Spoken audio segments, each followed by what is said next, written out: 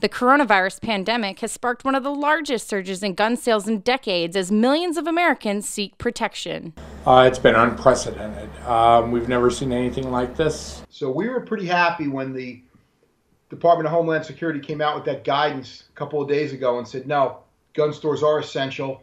Gun manufacturers are essential, and you can't close them. The surge in gun buyers has caused the FBI's National Instant Background Check System to backlog, creating delays for many Americans.